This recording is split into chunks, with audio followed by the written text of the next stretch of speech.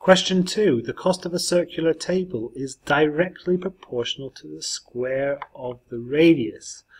A circular table with radius 40 centimeters costs £50. What is the cost of a circular table with a radius of 60 centimeters? So I'm going to set this up. So the cost, and let's call that C, is directly proportional to the square of the radius. I'm going to call that R. So my cost equals my constant proportionality. It's directly proportional.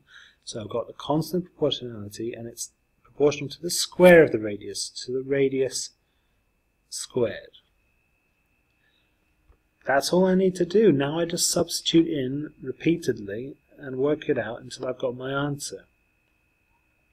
So, radius 40 cost 50. So that's my C bit and that's my R bit, isn't it? So I've got 50 equals K, don't know what that is yet, times by my radius squared. My radius is 40. Now this one is calculator allowed. You should be able to do 40 squared, but use calculator allowed, so you're able to use a calculator. So I've got 40 squared equals 1,600. So I've got 50 equals K times 1,600. So if I divide both sides by 1,600,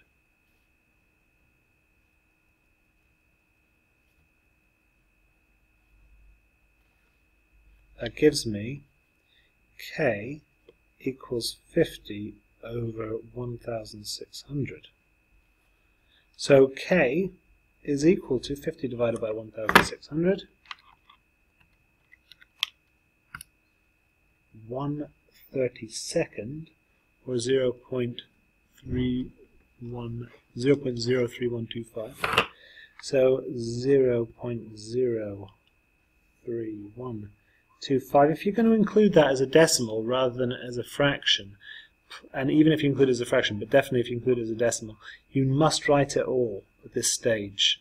Do not round early. That's a key mistake. I know what K is. So that is also 1 out of 32, which is just nicer to write that way. So I'm going to also say that's equal to 1 out of 32.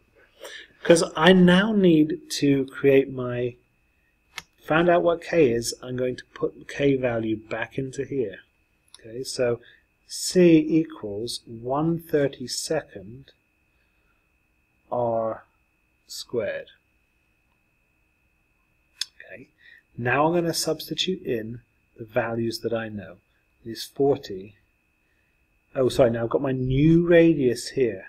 New radius that I'm going to substitute in. So cost equals 1/32 of 60 squared. You could set that all into your calculator just as a little thing about how to do that. That's my fraction button. I could just write it just like that. 1/32 times by 60 squared equals 225 over 2, or 112.5. Just going to check that by doing that independently. So if I take 60 squared,